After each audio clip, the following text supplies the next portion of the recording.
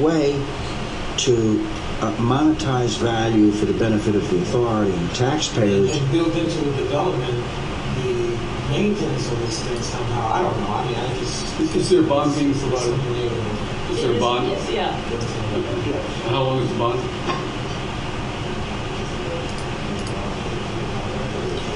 I'm not talking about payments for the bond. I'm talking about a waterproofing bond. Oh, yeah. Warranty, so we have 20-year warranty. 20-year warranty. But there's more going on here than just that membrane. Let's be honest. The moisture may have been the catalyst to create the product.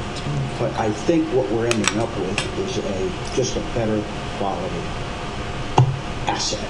And we do not anticipate significant maintenance expenditures going forward. We maintain the amenity, the museum itself, for the memorial, if you will, for the community and for the city. And among the alternatives, that just seems to be the best one, and that's kind of where we are. But we got to vote on it. It will require a majority. Other questions or comments? Have all these contractors worked for us before?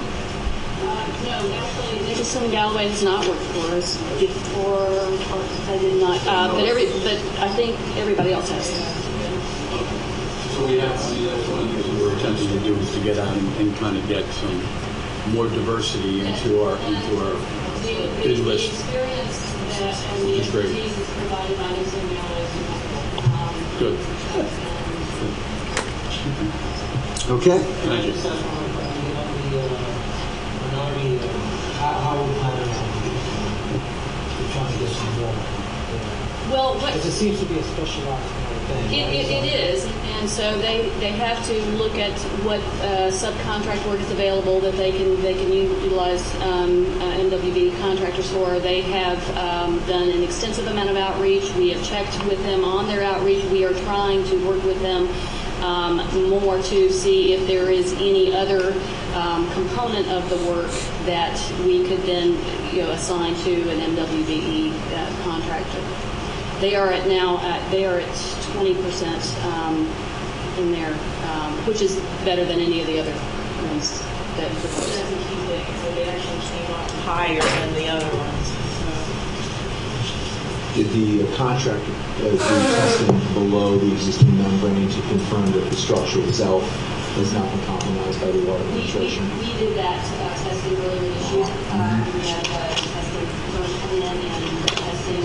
The conclusion was that there is currently no structural damage, but it is at moderate to high risk for future corrosion. So it's not going to get better. It's going to progressively get worse. Can you get the contract in the contract by any risk associated with below the existing membrane? Because the chairman asked the question, change orders, right? So you remove the membrane. I don't want to hear when we remove the membrane that there's another $2 million in concrete work required. I really don't want to hear that. Right? I don't know that we can 100% prevent there being a field condition that has not been identified that then becomes visible when the membrane is removed. I don't think there's any indication based on the testing that's been done thus far that there is any additional damage that would be of any magnitude of what you're talking about.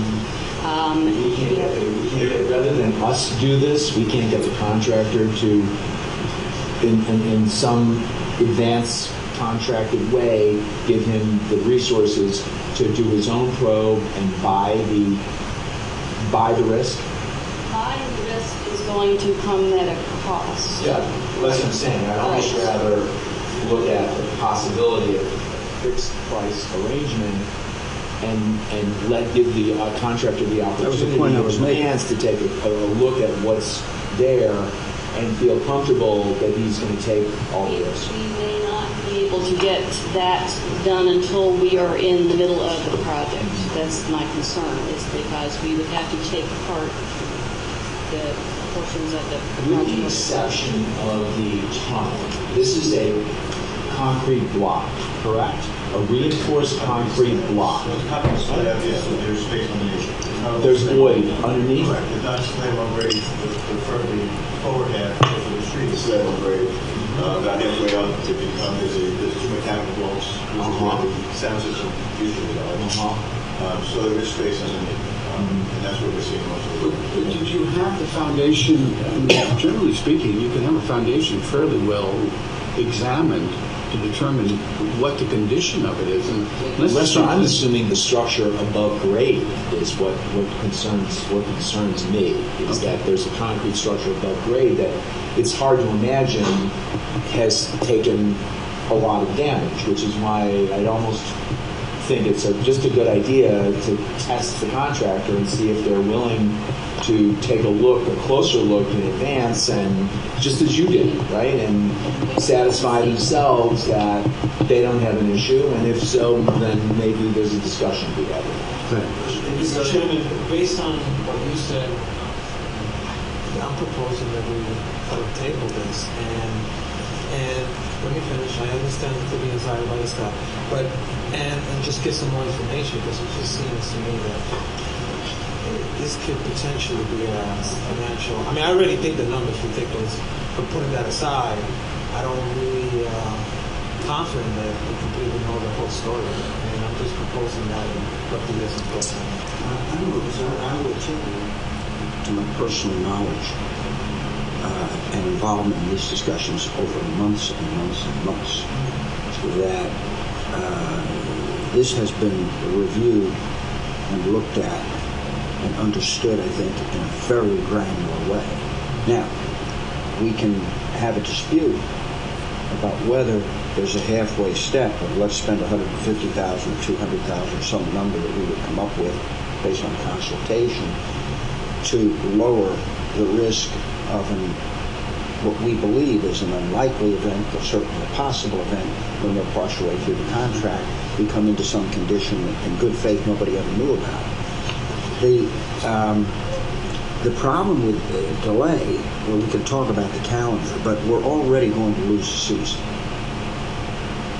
And if this drifts and we're going to go through next year with the same conditions, we don't think it's usable, and then we'll end up losing the 2017 season. Now let's hypothesize for a moment, nightmare.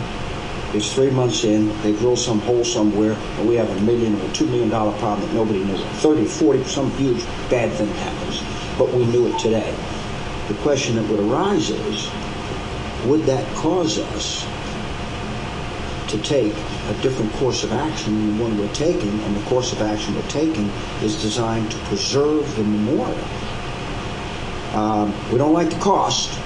We do not like the cost, but to preserve the memorial. If we were sitting, we had bids up to $9.5 million. If we were sitting here and the low bid was 6.8 instead of 5.8, as an example, would we be voting it down? I would argue no. So my inclination would be to move. I think you heard the concerns, and what I am supportive of, maybe we should bring these guys back in. Maybe I should sit in the meeting and let's bounce them off the walls and identify what they believe is the maximum exposure that the authority has. If we hear something that is material, then we'll respond to that. This authorization allows, but does not mandate, the execution of the contract. So given the concerns that I've heard from the members, I'm willing to do a little more work, but I'd hate like heck to see this thing And through. also, just on the timing of this, we were originally thinking we were actually working through the winter, and that would cost was prohibitive in order to encase it and preserve it. And so the timing of this is to have them start the scoping out of what the deconstruction will look like in the earlier winter months, and then with construction starting, so that we will only lose a season and not be in a position where we have to keep going into next winter when you're going to deal with the fact that we're either going to have to cover it or we're going to have to cover it in other words, to finish off the work, which will then make the cost prohibitive. I mean, we did look to do it actually at an accelerated rate, and we did decide not to go forward with that. If you look at the bids, we actually asked for them the contractors to scope out what it would cost to enclose it, and it was just astronomical. Well, what due diligence from a design standpoint and the current condition standpoint have we done? Because that's a little unclear to me. Maybe some of the testing's been done. Exhausted. I think that in terms of everything that we can know at this point, we have a conclusion that's based upon our engineers' assessment.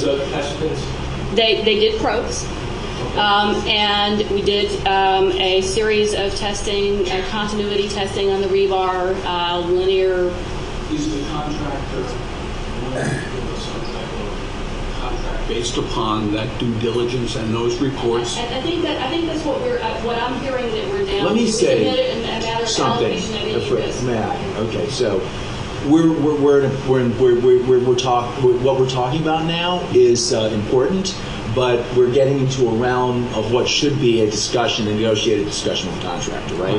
We don't want to get, we would want to have that, we would want to make sure the staff had the benefit of that negotiation. Without it being played out in public record, let me just finish, right? We've had the range out, right? Are you willing to attend that meeting? Sure, Anthony and I have direct experience in issues like this and making sure that we try to look ahead and to address your concern, look ahead and be sure that we're not opening the door for something much more difficult to deal with than what we think we have right now. And Lester's fully able to join with me and you and sit with the staff and the contractor and try to get the best deal we can get. Okay. Right? I think we'd still like the authorization. Yeah, get the authorization and then start to have more. Okay. Can I call a vote? Do we have a motion? I motion. We have a motion. I want a dissenting vote on something. I don't know that I've ever had it. Have we ever had a dissenting vote? I must be a genius. What? In favor? Oh, I need everybody. Forget what I said. No, I don't think so, Bobby. Based on Wait a minute, we have a quorum, and the quorum can't act? The quorum has to act in unanimity if we don't have an access. based on what Don said, I will not decide. I appreciate it. Okay. Carried. Now, for all those members who thought that we have time constraints this morning, we've only done 1 of 4 of these. My meeting got canceled on New Year. First I called and rearranged my whole day, and then it got canceled. Okay. LIRO, Program and Construction Management, PD Police Memorial and North Cove Marina. Gwen, tell us this in 25 words or less. What's that? Oh dear. For those of you who were on the board at the time, you'll recall that during Superstorm Sandy, our below-grade electrical vaults were submerged and the equipment was destroyed. We have 2 below-grade electrical vaults that are in question today that we're talking about. One services the south side of the marina. The other services the police memorial and the playground that's above the police memorial. We looked at the time at replacing the electrical equipment for the police memorial vault in kind. However, it was the board's